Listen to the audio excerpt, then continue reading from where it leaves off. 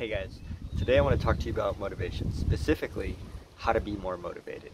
Because to me, I think it's a really cool thing to look at. You know, like when you feel motivated, you go out, you have all this energy, you get stuff done, you achieve your goals. And when you don't feel motivated, things feel really hard and really heavy, and it takes so much effort to do anything. So before I get into how I think one can be more motivated, I want to look at the myths of motivation. So to me, I think one of the big myths of motivation is that it's the personality trait. Like, wow, this person's just really motivated all the time. Like, I think for me, I've noticed times when I've been really motivated and times when I've been not. I don't think it has anything to do with my personality. It definitely seems more, I think, fluid. So let's take that off the table. Like, motivation is not part of one's personality. I think when we think about motivation, a lot of people think about, pain and pleasure. Like we think about, okay, to motivate yourself to get something, you have to pick something that will give you a lot of pleasure. And like for like a gold medal or lots of money or lots of sex or, job raises. And then I'll push myself to get that thing so I can be happy when I get it. And the other way is pain. I need to be running away from something all the time to be motivated to do it. If I don't run and exercise, I'm going to get sick. If I don't work hard, I'm not going to get that gold medal. Or if I don't work hard on my job, I'm not going to get that promotion, And I think running away from something is really tiring. Like, while that might work, I don't think it's a rule, so we'll take that off the table. And so those are, I think, to me, that what occurred to me are the two myths. And so let's get down to it. How do you become more motivated? How do you tap into that good feeling? And so actually that's the secret. So to me, a really helpful way to look at how to be more motivated is to look at take another look and see what motivation is actually made out of. So to me, like a lot of leaves around, like I can't give you this magic motivation leaf. Like if you take this, you will be more motivated to do everything you've always wanted to do. Like it's not a thing, it's a feeling. And so what I've noticed about feelings that feel very motivating is they come and go, and oftentimes I don't really control them. So if I can't control motivation, then how do I get more of it? This is what I've noticed about motivation to date. I've noticed that there are things that I really want to do and there are things that I just don't want to do. The things that I really want to do, I've never ever needed motivation. When I was a taekwondo player, I was training 3 hours a day and I was traveling an hour to and back to training, an hour, both 2 hours a day. So 5 hours of my day was dedicated to taekwondo training. And those 3 hours I was getting beat up, I was exhausted, I was tired, but I loved every moment of training. I loved competition, I loved getting my ass kicked, I loved winning, and I was really okay with losing too. I was just really happy to be in the game. And not once did I ever think about needing to motivate myself to do those things because I really wanted to do it. Isn't that interesting? The things you really want to do, genuinely want to do from your heart, you don't need any motivation. You just want to do it. The easiest example comes from my mentor, Michael Neal, who shared this when we talk about motivation is, you ever notice, like he asked the class, like, who here has ever needed motivation to eat ice cream or pizza? Raise your hands. Like, nobody raised their hands, which is true, right? Like, have you ever needed motivation to eat your favorite foods? Like, I've never needed motivation to eat ice cream or pizza. I love that stuff. And so, looking back, it's really interesting to see, just notice that the things I really tried to motivate myself to do were the things I really didn't want to do. And one would think, well, you have to do those things, because if you don't do those things, you're not going to be successful or you're not going to achieve the thing. What if, big what if you not wanting to do it is a sign to reflect and slow down and take another look? Yeah, what if it's a sign that maybe instead of trying to force yourself to do something you don't want to do, what if it's a sign for you to take a look at what are the other things you do want to do right now?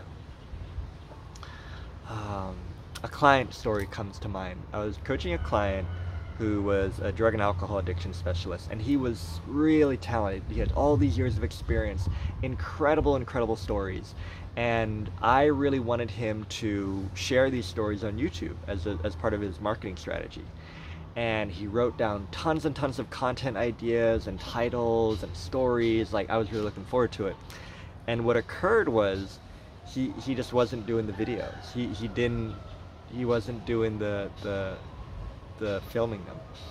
And at first I thought, okay, maybe he's not motivated, right? There's the key. And maybe I need to push him harder. And I quickly realized that the harder I pushed him, the more he didn't want to do it. And then when we really reflected on like what's really holding him up, he said that filming YouTube videos is incredibly overwhelming for him and he doesn't really want to do it.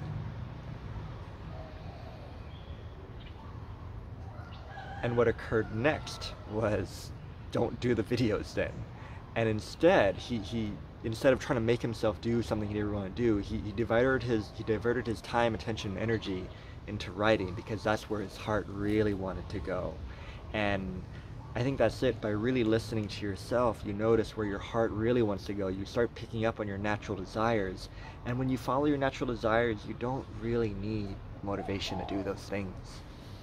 And one might argue, like, well, what about exercise? Like, I need to get exercise to be healthier. I need to motivate myself. I don't feel motivated.